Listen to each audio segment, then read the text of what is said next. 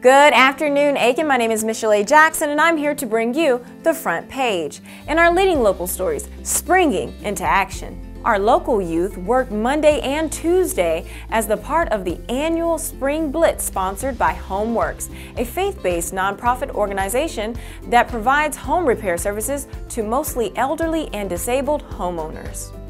Art, music, and fun. Check out the Aiken Standard's photo gallery from Tuesday's Horses and Courses art show.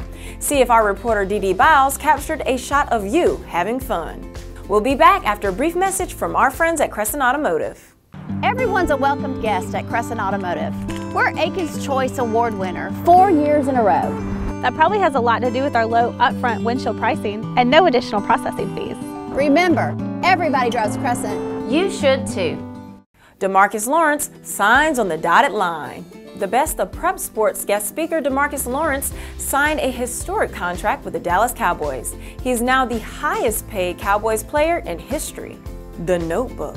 FOMO, fear of missing out on the Masters, may be setting in. If so, catch up on the updates with our Masters Notebook, which features interesting tidbits from each day at Augusta National.